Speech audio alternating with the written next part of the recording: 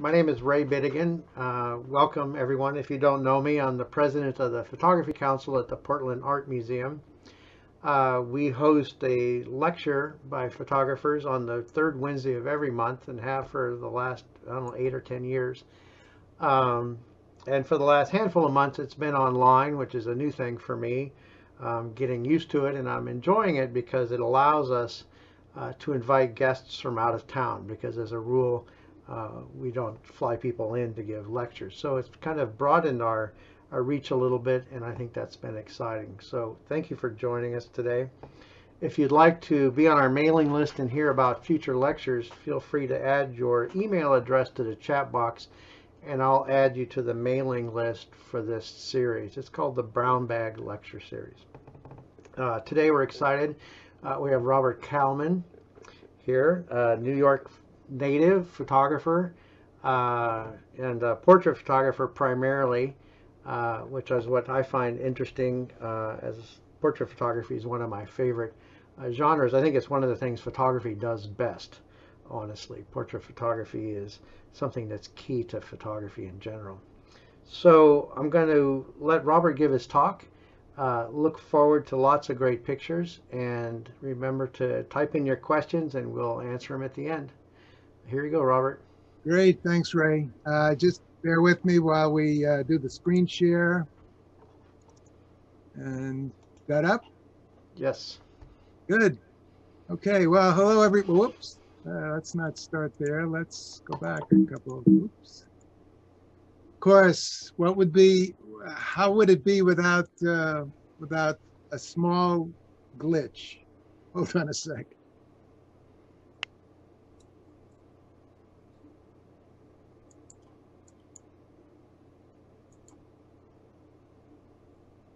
Sorry about this, but you all expected something like that. No worries. There we go. Here we go. All right.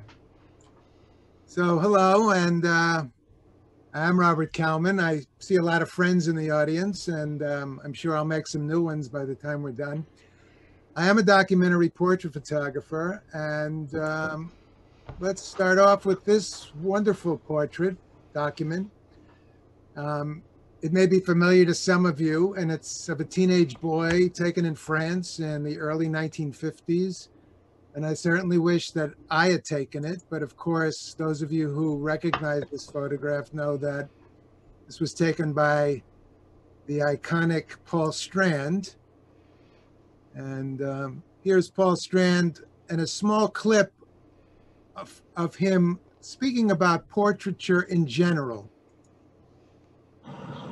The portrait of a person is one of the most difficult things to do, because in order to do it, it means you must almost bring the presence of that person photographed to other people in such a way that they don't have to know that person personally in any way, but they still are confronted with a human being that they won't forget, that the image of whom they will never forget. That's a portrait.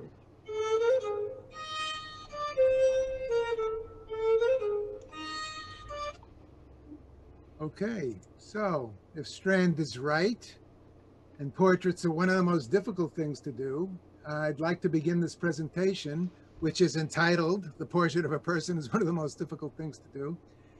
I would like to start off by showing you some portraits that were made in a formal way using a large format camera in the street, like I'm doing here in this photograph in Budapest. And the first group of photographs are by way of introduction to a variety of projects that I'm going to be showing you with a little more commentary. So in this first pass, I'm going to show you the photographs without any comment. Oh, yes, I almost forgot. During the presentation, when I use the pronouns we and us, the we is a reference to my wife here, Linda, who is also my collaborator and assistant. And so now let me show you a group of pictures like leafing through a book without any comment.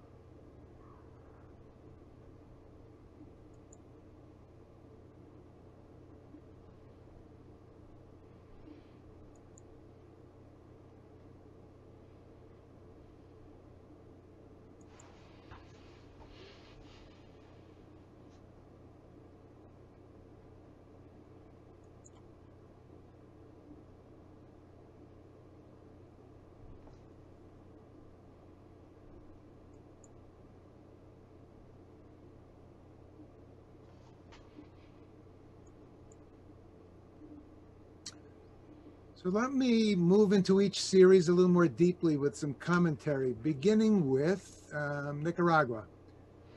I've actually had two long-term projects, portrait projects in Nicaragua. The first one started in 1990, and after an initial trip to the village of Larinaga, Nicaragua, where I used the 35 millimeter camera, I returned there with a 4x5 so that I could make portraits in a more formal way. And I did that over the course of 4 more trips to this village. So here's what I looked like over 30 years ago as I worked in this little town. And as we zoom out, you can see the young man over on the left whose portrait I was making. And this is the result. And I'm frequently asked by other photographers why I choose to shoot portraits using large format cameras. Well, I think it promotes a formal compositional structure which really appeals to me.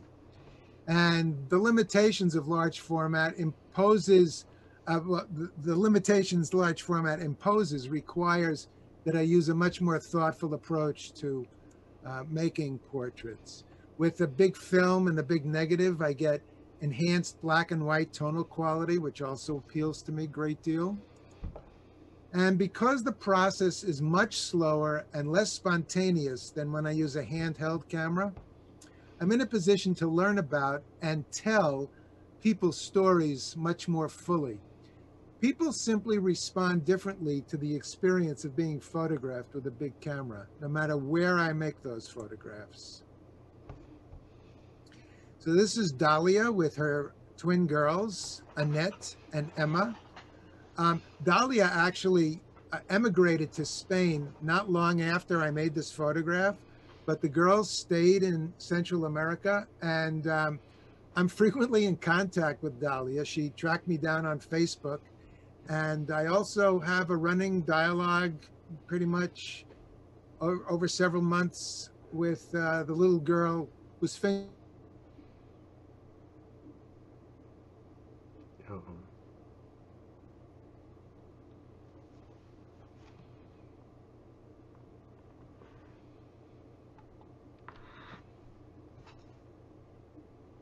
Robert, I don't know if you can hear me, but I think you've frozen.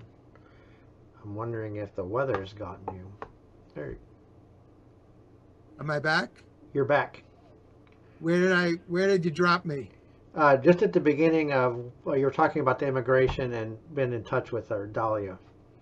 Okay. So the little girl, this little girl continues to write me, but she's an adult now. This is Emma. I started to say that I rarely pose people. I make the portrait of them where I find them. Sometimes I adjust their position, but I want them to present themselves to the camera the way they wish to present themselves.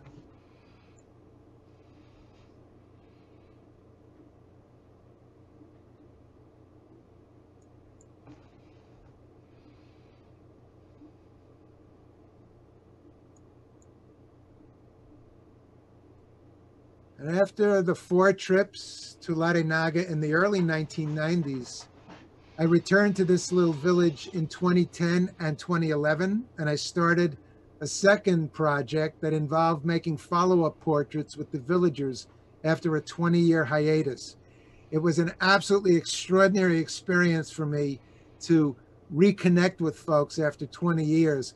While I was able to track down nearly 40 people from 20 years before, unfortunately, not everybody was still alive.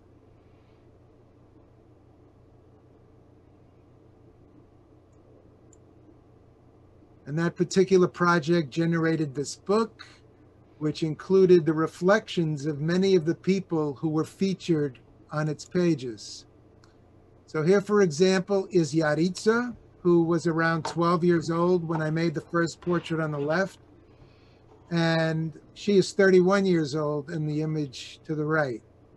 Here's what she had to say, and we asked her to write it down. So here's her original Spanish version. Here's the English. Yaritza Maria Martinez, 31 years old. As a child, my parents gave me away to my grandmother, who was very abusive. She beat me constantly without reason. To get out of this situation, I got married at 15. I'm still with my husband today, and we have 2 children. From my childhood experiences, I learned the importance of being patient. I'm very protective of my children, and I'm working hard to give them a better future.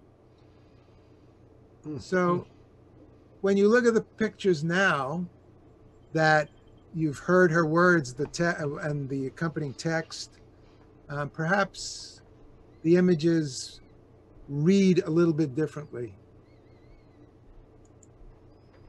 This is Mercedes in 1990. When I came and photographed her, she had this goiter condition. 20 years later, I was shocked that she was still alive because healthcare in Nicaragua is not very strong. But thankfully, she was cured of this condition. So I was able to meet her again and make her portrait. Fidelina was a very healthy campesina when I met her in the 90s. Unfortunately, she lost her right leg to diabetes.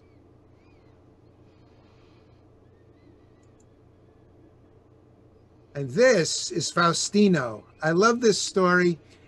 When we visited him in 2011, I handed him a picture, this photo of himself. And I asked her, I wanted to take another photo. Faustino insisted that this was not a picture of him.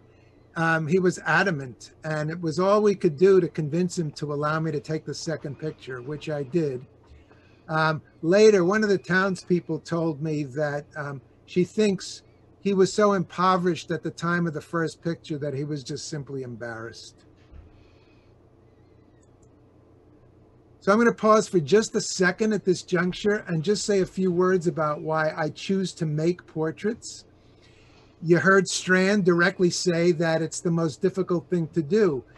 The same sentiment was voiced by Strand's contemporary, Henri Cartier-Bresson, who said this: "The most difficult thing for me is a portrait.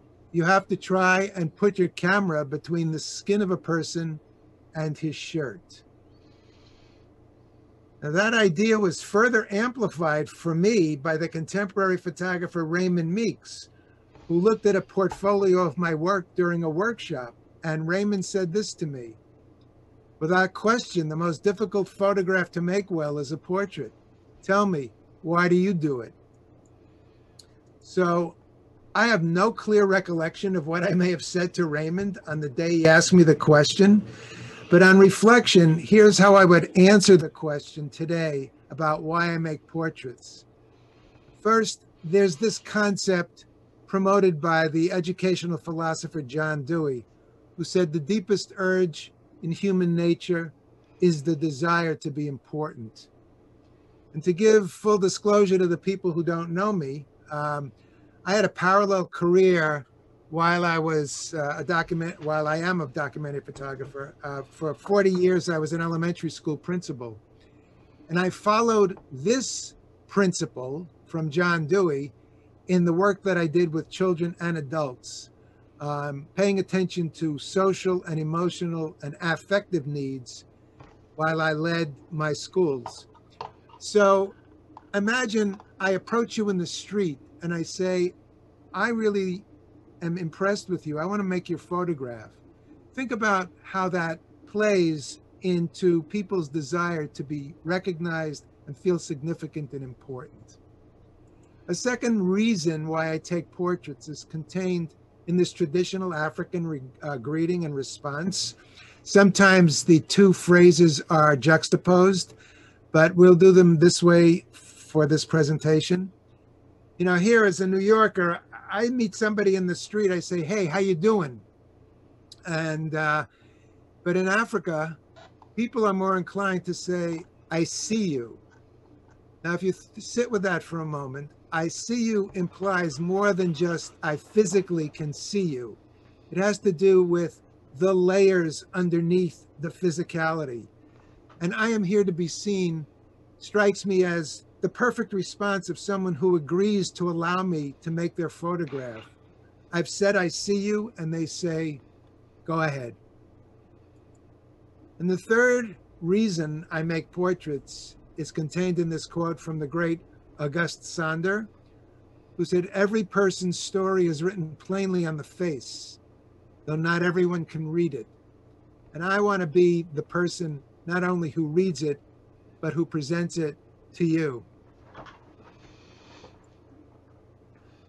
So meanwhile, back at home in the early 2000s, I spent lots and lots of time in the streets searching for just the right New York faces and attitudes. This is Elise. I love how she just struck this pose. I also used, in that series, I used the environment to establish a sense of place and to frame the subjects. I'm going to run through the New York portraits without comment.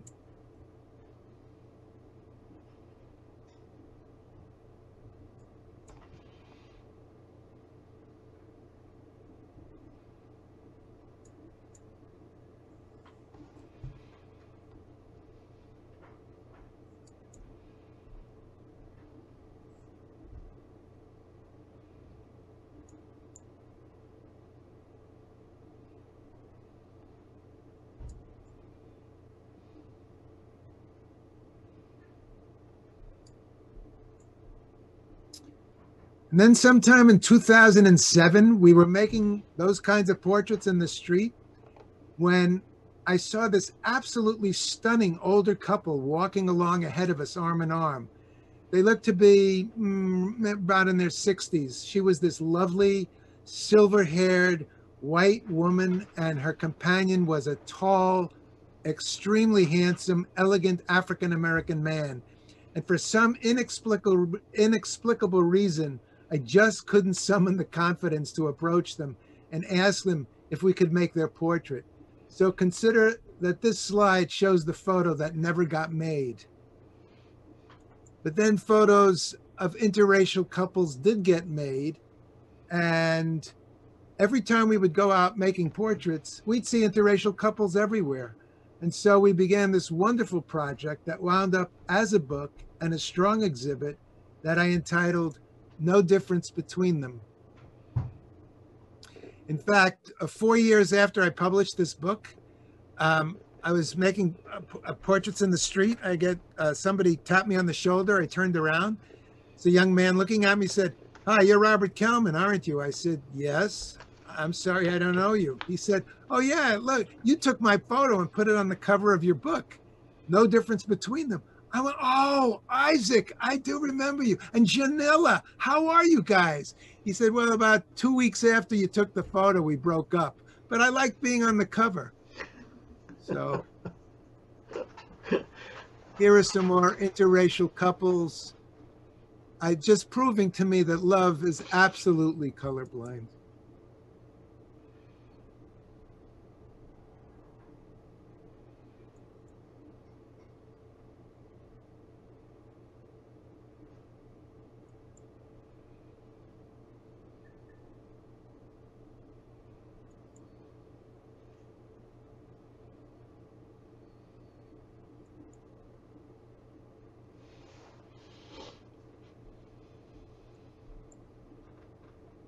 And we were still in the midst of this interracial couples project when we took a vacation and visited Barcelona.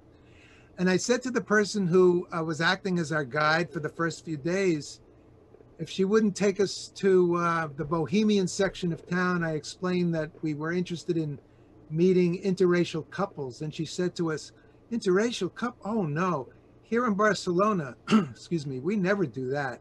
That's just unheard of."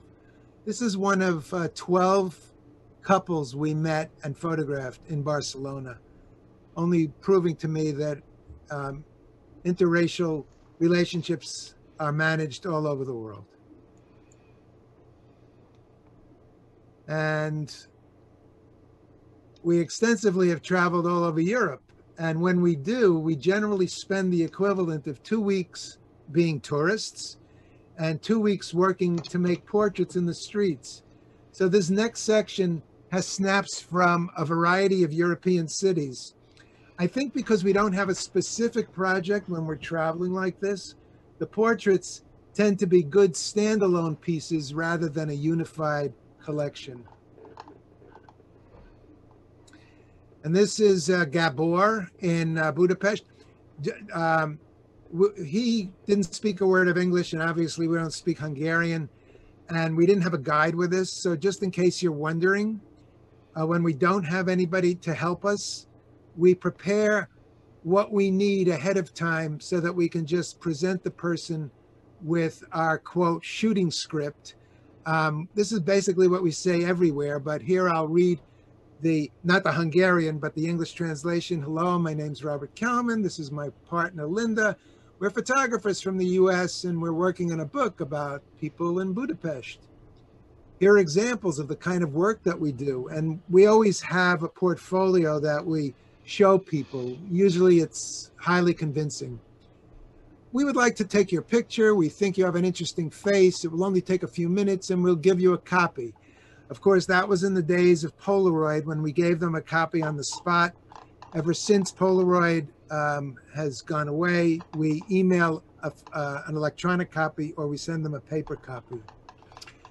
As you can see, this is a very old style camera, works very slowly, so it's very important that you are standing very still. And then because we failed so many times with that, I had to add this last little paragraph, because those of you who work with large format know that when you put the cloth over your head, you're only focusing, and you have to put the cloth over your head so you can actually see the image on the glass. So I had to put in this.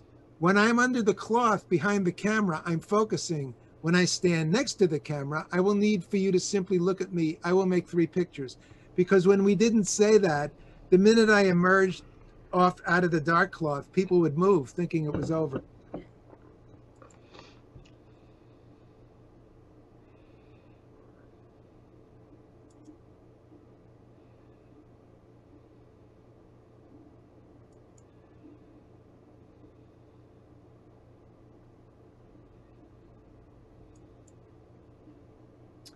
I just want to pause at this and make a couple of comments. So I think this is a great example of a local phenomenon of being famous. And it happens constantly wherever we go. We were having lunch in a restaurant in Istanbul when I saw this woman at another table in this very stylish outfit. So I asked our Turkish-speaking companion at the table if he would approach her and ask her if we could make her portrait. And it turned out that she spoke English. She agreed, and she also agreed we'd do it after lunch. So during lunch, my friend, Husnu, suddenly turned white. He stopped eating. He said, "My God, that's Mirkan. I have to go apologize." So it turned out that he didn't recognize this international singer, celebrity from Turkey. She's a big celebrity there. So she was easy to work with. She was delightful, cooperative. Of course, we had no idea who she was, so I wasn't starstruck. I guess the equivalent would be if we ran into Beyonce in a restaurant and asked her to pose. This particular phenomenon happens with a great deal of frequency, but apparently it happens the most to us when we're in Budapest. I'm going to show you some folks. I had no idea that they were local celebrities when I approached them and asked them to make their photograph. This is a woman named Myra Felusi. She's a media artist, quite well known in Hungary. This is Adam Felegi, who is an international concert pianist. This young woman, her name is Gabriela Toth, and she was the winner of the Hungarian version of America's Got Talent. This is a young woman named Tilla Torok, T-O-R-O-K. She's a very famous violinist who has a band. You can look her up on YouTube and see, in fact, you can see some of the other folks on YouTube as well. And you can see this woman on YouTube. This is Hesna Algawi. Hesna Algawi is a war correspondent She's Hungarian and she's based in Hungary, but she's been all over the world. When we made this photograph of her, we didn't know she was famous. She complained to my wife that she had just come from the beauticians and she's getting married and she didn't like the way her hair was styled, so she was upset. So, and then our travels took us back to Central America, to San Blas, which is an archipelago off the coast of Panama. It's also known as Gunayala. It's the home to the indigenous Guna people. And we returned several times over the years. So unlike Europe, we were there basically just to make portraits, not to be tourists. So I think the collection of these photographs is a little more coherent. Every island has a chief. This is a chief of one of the islands with his grandson. This is a Guna woman in typical native dress. The women are known worldwide for these appliques that they put on their blouses. They're called molas. They sew one onto the front and one onto the back. And when they're done with them, after a while, they take them off and they sell them to tourists. So when ships wait for their turn to enter the Panama Canal, cruise ships unload passengers, put them in little boats and send them to the island so that they can buy molas and other souvenirs. And it's very colorful and tourists like to take photographs of the natives. So the Kuna always ask tourists to pay them when they take their pictures, sort of like the folks in Times Square. So we were told we would have to pay them as well, but these were the days when we still had Polaroid, and I would make the Polaroid first, and then I would make the film copies, and I always presented the Polaroid, so we never had to pay anybody any money. In fact, once the villagers knew that we were giving away photos, when we'd arrive at an island, the mothers would they'd line up when we were getting off the canoe and present their children to us so that we could make their portrait.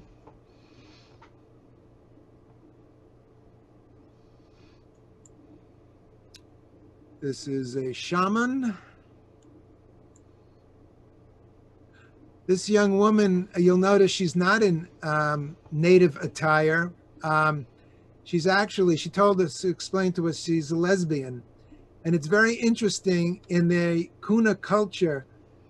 The Kuna are very, very tolerant of homosexuality in men, but they are intolerant of women who are lesbians. And so this woman was basically shunned by other members of her village.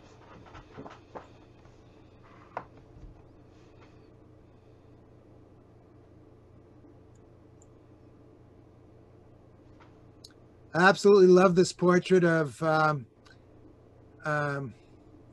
can't think of her name. Oh, Isabel, thank you.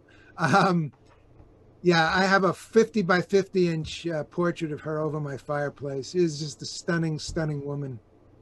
Elegant. And one ongoing project we have when we travel is to make portraits of the local police. It really is fascinating to observe how police carry themselves in different countries. For the most part, when we ask police officers to make their portraits, many cops are reluctant to pose by themselves, although a few do. These two police officers in Santiago, Chile, they were observing us from a distance. After a while, they approached us and asked us what we were doing. And we explained we were making photos of people in Santiago. And so one of them said, "Okay, then, please make one of us." So we did. Compare the actual, these two men posed themselves. Notice the difference in their body language to these Italian police, these Roman policemen. They just pose themselves this way. I love the fact that, first of all, there's a wonderful range of tones in this portrait. I have a 40 by 50 inch copy of this over my sofa in my living room.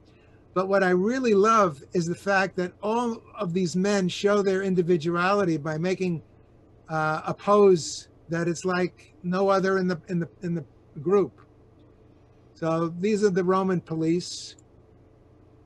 And when I approached these cops in Lisbon, I approached this cop and I showed him the portfolio of cops. When they leafed through it, he stopped at this one, said something in Portuguese, and all of these guys laughed. So I can imagine what they said. But they did agree to pose, and notice how they arranged themselves in this macho, legs shoulder width apart kind of stance. It's become a cliche to photograph somebody in front of like graffiti or wall art, but this was like irresistible. And the police officer in New York said we could make the photo of him. And I think he only said we could do it because he was a rookie and he didn't know any better. And this is back in Lisbon. These are military police. And when we wanted to make the photograph of the two of them, the male insisted, this is Tomas, he insisted that they pose separately. And you can see that he took a very, very different position than his female partner. And then there's this, back in Budapest at the Opera House. So I approached this soldier, but yeah, he looked like a soldier. I approached him and he spoke English, and I said, you know, we take pictures of police and soldiers all over the world. Can we take, and he was with another group of police officers. So he said something in Hungarian and they burst out laughing. I said, what? He said, we're not police, we're actors. We're in a Bruce Willis movie and you just missed him. He was here 10 minutes ago. But so he let us take this photo of him. I just couldn't resist. This man is this man's son. He was also in the movie. I think it was one of the Die Hard movies. Hungary is known for film, a place where film companies go. So back in New York, I started using the 8x10 format exclusively for almost all of my work. And you can see, those of you who are familiar with what 8x10 can do, I no longer use the environment to frame. I just blew out the background and used the 8x10's a short depth of field to get this wonderful creamy effect in the backgrounds. The inconvenience of using even a bigger camera that weighs more, costs more, the film costs more, all the impositions of working even more slowly, carefully, patiently, it only convinced me further this is exactly the format for me.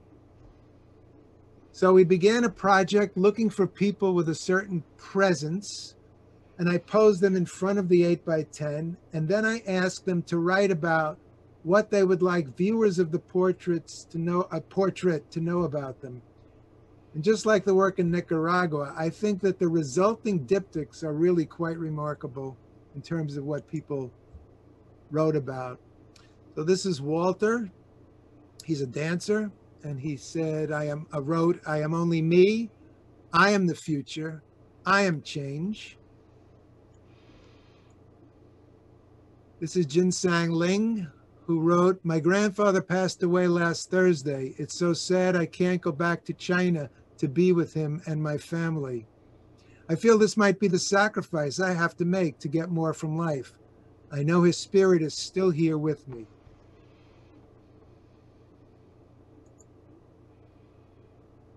And then there's Ava, who wrote, being recently diagnosed with bipolar and borderline personality disorder, my dreams seem so much narrower, and I wanted to change that.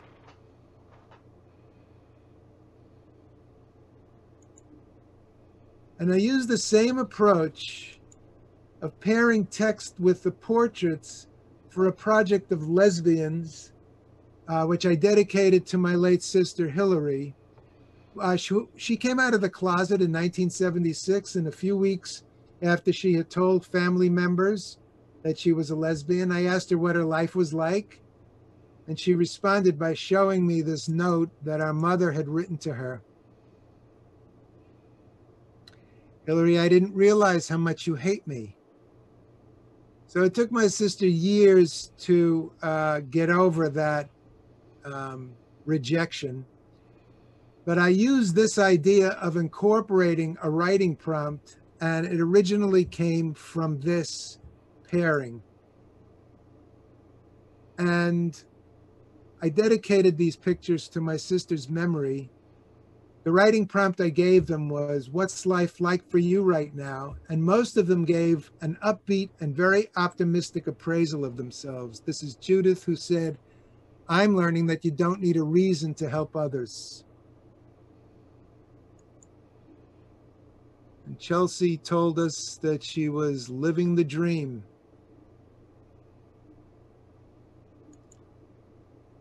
Louise said, "Your body has already learned to crane toward the sunshine. All you need to do is follow."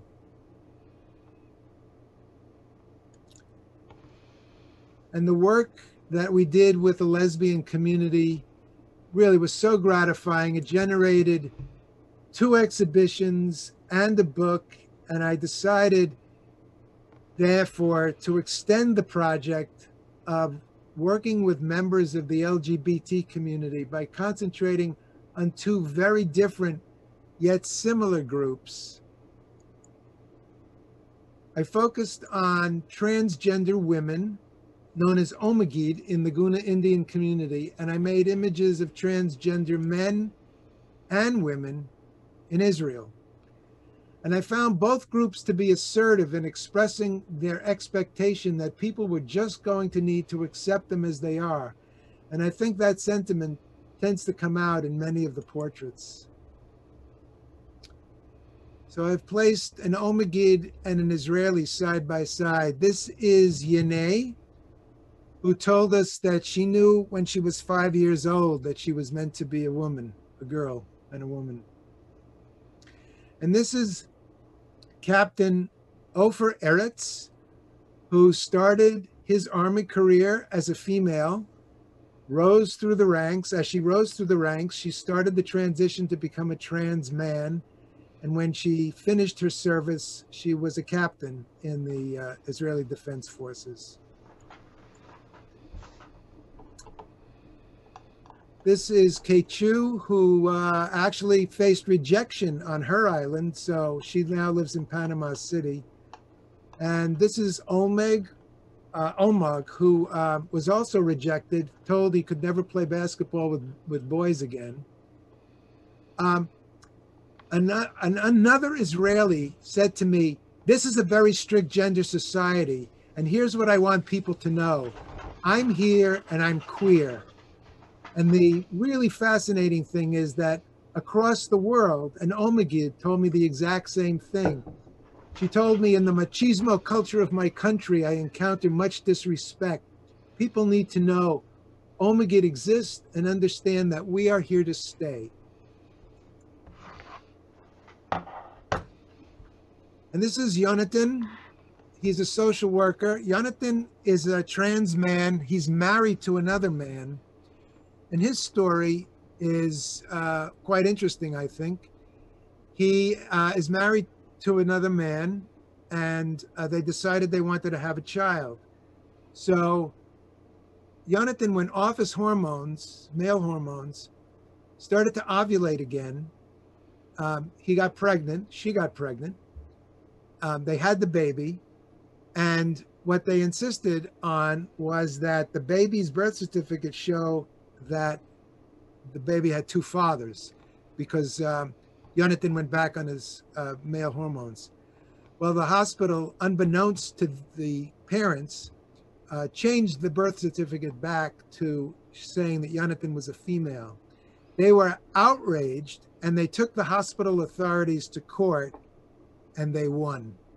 So the baby's birth certificate does say that they have 2 fathers. This is Deborah, an Omagid, and her adopted daughter, Bernie Beth.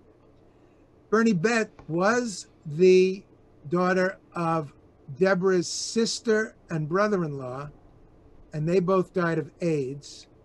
So Deborah adopted her niece and is now her mother, and has told us that she wants nothing else but to give her daughter a good life.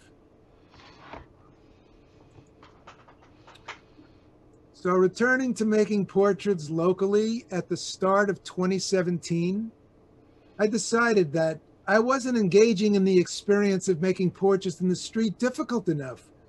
So I learned how to work with the 19th century photographic process of wet plate collodion.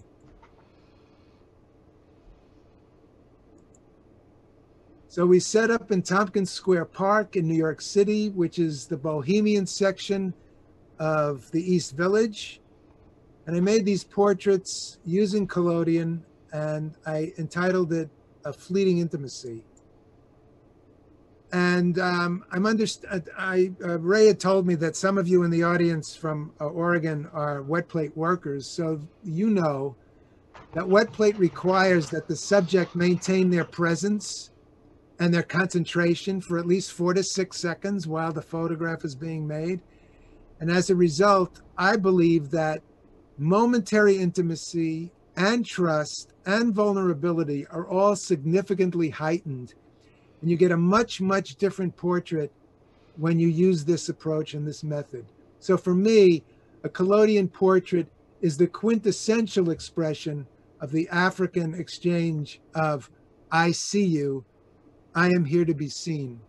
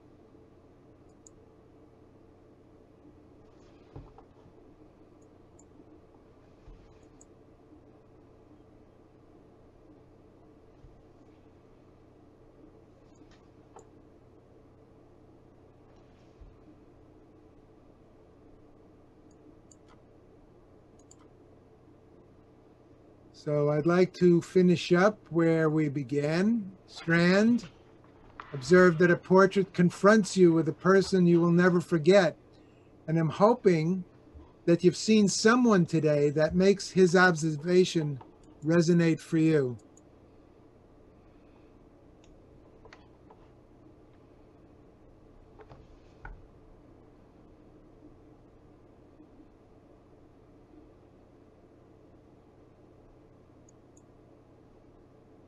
Now, while you're busy thinking of a question or a comment that might have come up for you and you're putting it into the chat box, if you'd like to email me and ask me a question that doesn't get answered today, there's my email address, ladenaga13@gmail. If you want to text me, there's my number, or call me. I am found on Instagram at ROBT Kalman. And my website is Robert Kalman Web, where quite a number of the books that you've seen today are available there. And so I appreciate your presence, and see if you have any questions. Well done, Robert. I couldn't help but laugh at some of those stories. Come on. The thing about Bruce Willis. Yeah, I'm sorry I missed them. So there's some questions both in question and answers and the chat box, if you can see. Okay, so okay, there are a few thank yous. Oh, I'd like to hear a little bit more about your process. How do you do wet plate or street photography? That's from Ron. Oh, thanks for the question. We actually use the same approach we use to stop people. I cast about for people whose appearance interests me, and so we stop them, we explain what we're doing, we show them samples of collodion, work, and then we've already set up everything, so all the chemistry and everything, the dark box is there on site, and we make the portrait, and so we photograph them in the street. Naomi has asked, whose portraits do you go back to for inspiration most often? I have so many heroes. You know, in addition to people like Paul Strand, Joel Meyerowitz, Sally Mann, Judith Joy Ross, they're just Alice Tomlinson is a photographer. Vanessa Winship. There are just so many. Yeah, I'm loaded with. I studied with Arnold Newman, who taught me how to make environmental portraits. And for a great deal of time, I used to be a freelance photographer using large format. So I'd come and I'd make portraits using the environment. So Arnold also was a big influence. Thank you, beautiful work. Use the Q&A box. Okay. Ellen Jacobs said she had a question, but she's having a hard time working the chat. And she wants you to, we could turn her on to ask in person if she wanted to do that, but I don't know. Do you know her well? I know, yes. Bring her on. Ellen, do you want to ask your question live? You just there you are. I actually didn't have a question. I just couldn't see the chat to read everyone else's. But Robert, that was fabulous. And I wanted to know what you, I mean, as long as I'm talking to you, it was really great to see all your work and to see it all in one place. So thank you, Ray, so much for hosting this. But, you know, I'm wondering what you do when people don't want to have their portrait. If you keep if you go after them, if you leave them alone, what's your sort of theory on that from an ethical point of view, not from a. Yeah, you know, you can't force them. You occasionally, I'll say something like, oh, sometimes a person will say, well, why are you stopping me? And my first response is, well, why not you? And then I'll point out that, you know, there are hundreds of people walking in the street, but I stopped you. You really have a presence that I'd like to capture on film. And of course, we'll give you a lovely copy and here. But if they're not convinced, it doesn't make any sense to go any further. It's just, it will show in the photo. In fact, several times in Europe, people were a little bit confused because of the language barriers. So they agreed, but it was clear they were sorry they agreed. So we gave them a copy, but you know, we got sometimes pictures that weren't very usable, portraits that weren't very usable. Thanks. Thanks, Ellen. Oh, Ron Hammond said, my mental image is of a horse-drawn wagon darkroom. Do you sensitize and process the plates on site?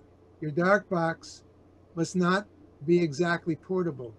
No, the dark box is portable, Ron. And the horse, we retired the horse years ago. But yes, we sensitize and process right there on the spot. I'm guessing you're a wet plate collodion guy, so you know there's no other way to do it. It's just highly inconvenient, but the results are incomparable.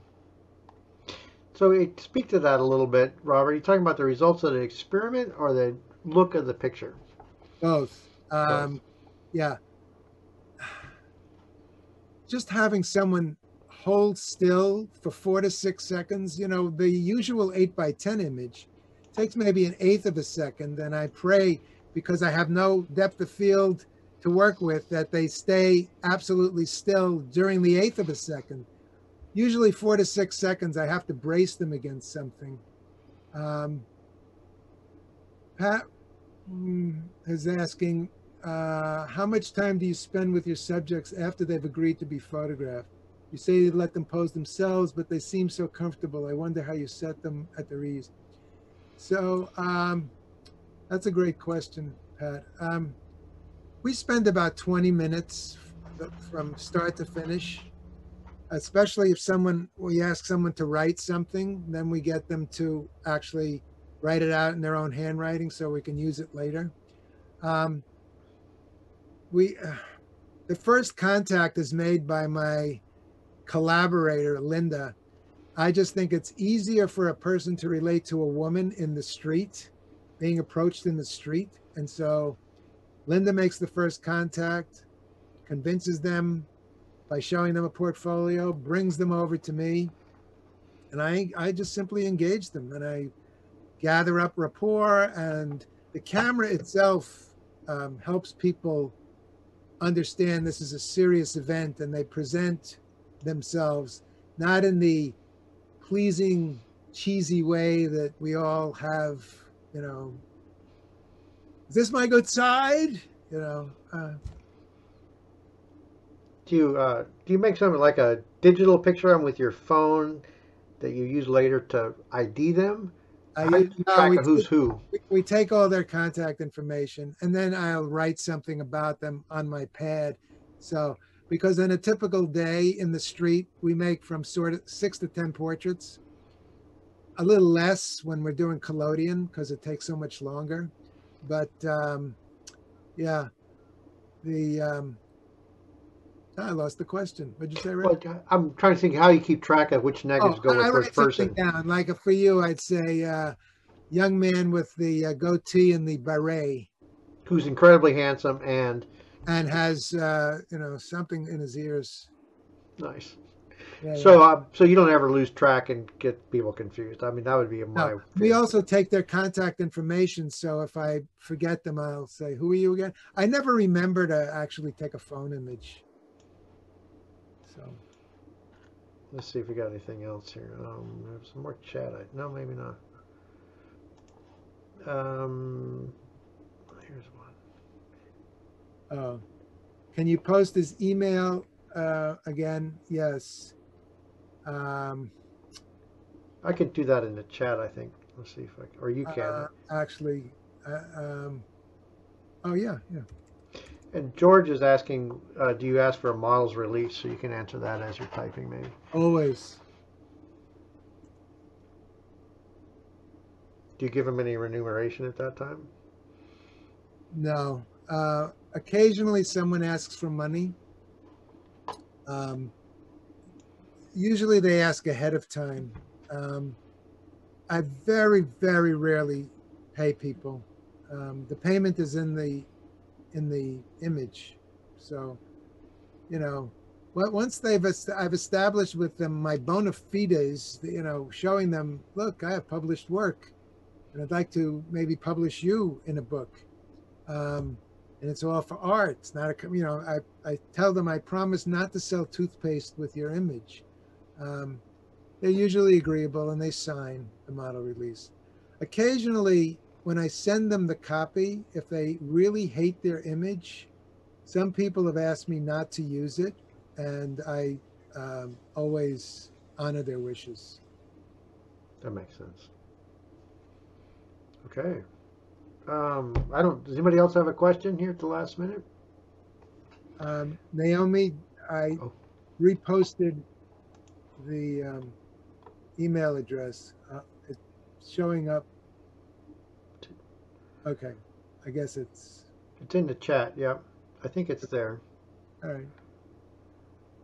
Thank you, Robert, very much. It's been fun.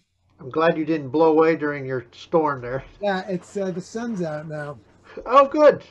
Good. Thanks. Yeah, we'll talk to you soon. Thank you, everybody, for coming.